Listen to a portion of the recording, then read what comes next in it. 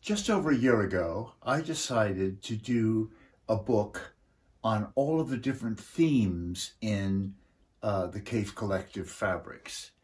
And of course, we're known for flowers. So I produced this book called Timeless Themes. And if you can look here, you'll see there is inspiration for flowers and the different things that I've done for flowers, the fabrics, and, you know, needle points, etc.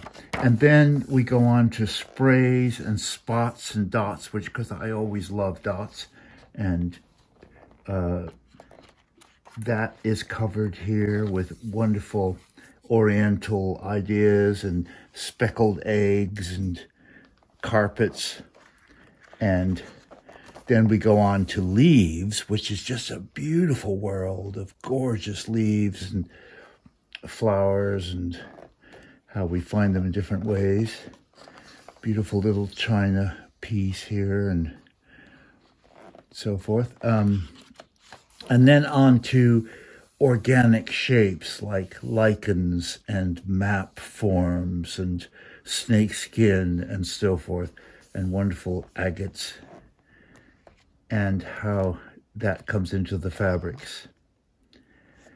And then we're into pots and baskets, which is a wonderful theme. And I've done many paintings of these vases, and vases with flowers that happens in the fabrics, and then how I use those in the quilts. And then circles, of course. Circles is a huge one. There's so many circle stories in my world. The circular shells and buttons and rag rugs, and this wonderful tree in South Africa that was yarn bombed with wonderful circular forms.